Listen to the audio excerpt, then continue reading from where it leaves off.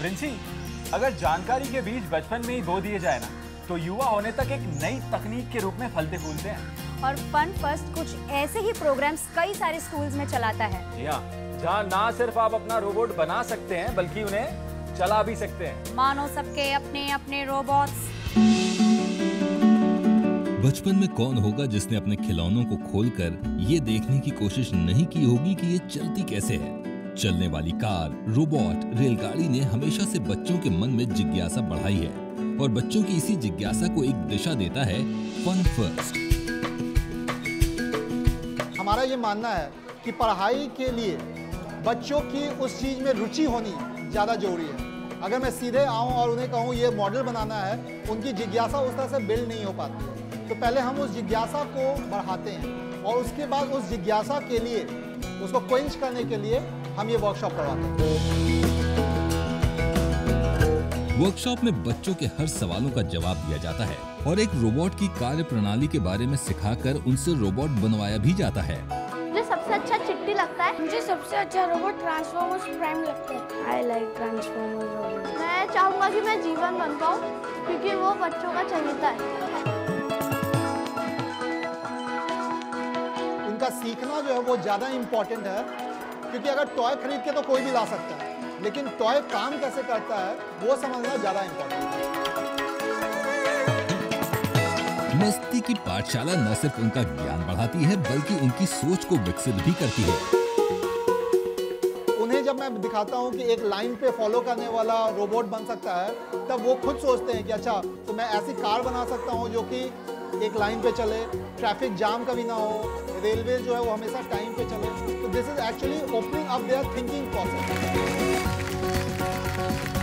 मैं ऐसा रोबोट बनाना चाहूँगा जो दुनिया की रक्षा करे। मैं ऐसे रोबोट बनाऊंगा जो ह्यूमंस के काम अच्छे कर पाए, जहाँ ह्यूमंस के लाइफ भी नहीं जाए पर लड़ाई कर पाए।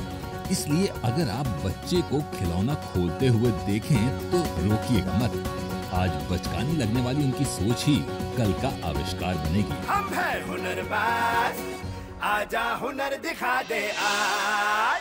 अगर लाइट नहीं हो तो एक ही कलर नजर आता है, ब्लैक। पर अगर इलेक्ट्रिसिटी हो तो लाइफ में कितने कलर आ जाते हैं। ऐसे ही पहले ब्लैक एंड व्हाइट टीवी था और अब रंगीन। तो पिछले हफ्ते हमने पूछा था कि कलर टेलीविजन भारत में कब इंट्रोड्यूस किया गया। तो देखते हैं किसने दिया है सही जवाब। पिछले हफ्ते का सवाल था, भारत में कलर टेलीविजन की शुरुआत किस साल में हुई थी? और सही जवाब है ऑप्शन सी, 1982 में। हमारे देश में कलर टेलीविजन सन 1982 में एशियन गेम्स के साथ आया। तब लोगों के पास सिर्फ ब्लैक एंड व्हाइट टीवी हुआ करता था।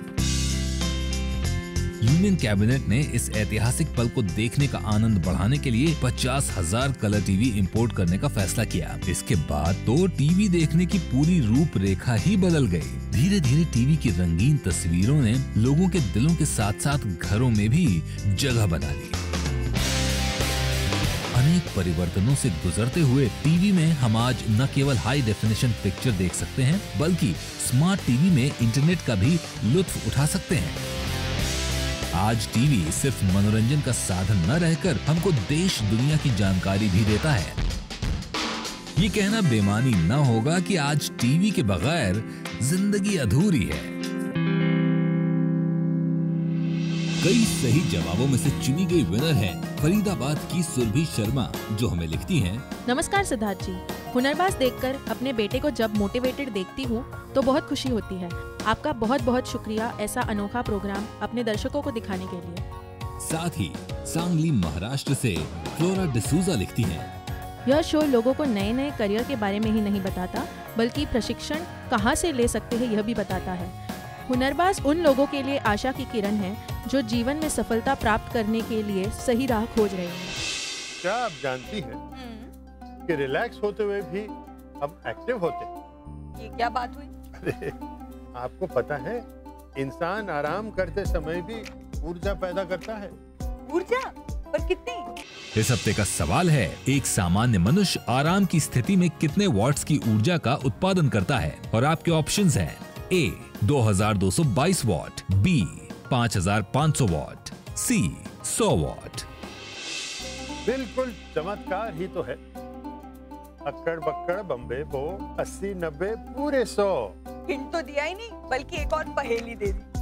रेणुका जी, उस पहेली में ही हिंट छुपा हुआ है। अक्कड़ बक्कड़।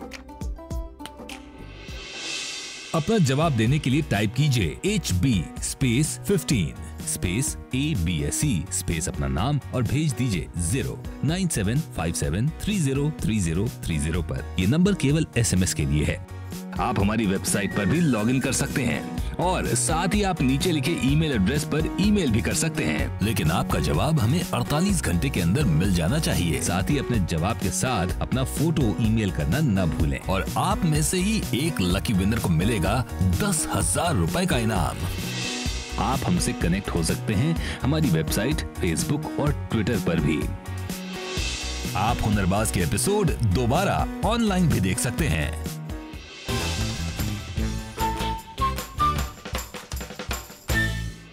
हुनर संबंधित जानकारी के लिए 08800055555 पर मिस्ड कॉल दे सकते हैं। नेशनल स्किल डेवलपमेंट कॉर्पोरेशन आपको वापस कॉल करके आपकी क्वेरी का जवाब देगा और साथ ही कोर्सेज संबंधित जानकारी भी देगा, क्योंकि हुनर है तो कदर है।